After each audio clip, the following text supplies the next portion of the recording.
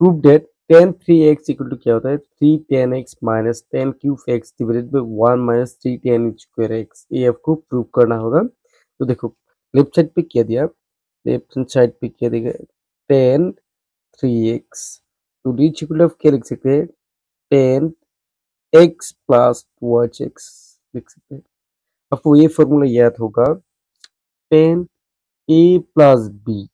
तो reach equal to क्या होता है वो आपको फॉर्मूला याद है क्या, tan a plus tan b divided by 1 minus tan a into tan b।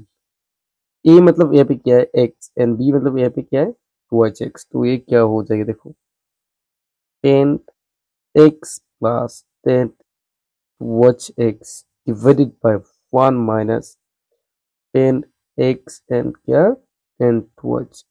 Reach equal to क्या होगा ये ध्यान से चेक कर लो।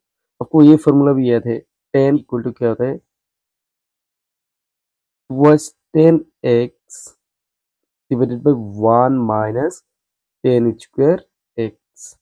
तो ये क्या हो जाएगा tan x प्लस ये फॉर्मूला सेम ही है मतलब क्या हो जाएगा 2tan x divided by 1 minus tan square x यानी क्या होगा 1 माइनस tan x एंड क्या होगा 2tan x divided by 1 minus tan square x। Reach equal to क्या होगा चेक कर लो ध्यान से। एल्स देखो ये दोनों से एलसीएम क्या हो जाएगा 1 माइनस tan स्क्वायर x। यहाँ पे क्या होगा tan x 1 minus tan square x plus 2tan x। यहाँ पे क्या हो जाएगा एलसीएम लेने से 1 माइनस tan स्क्वायर x। यहाँ पे 1 है तो मतलब यहाँ पे क्या हो जाएगा 1 minus tan square x minus ये क्या होगा 2tan स्क्वायर x हो जाएगा।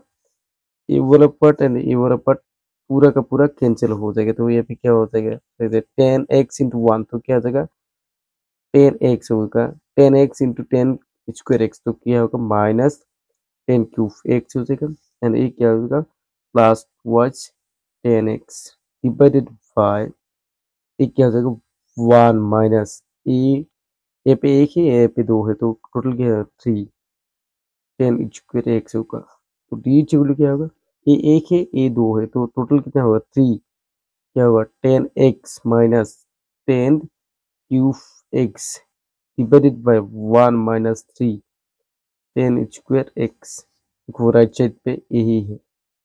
Hence that we shall think of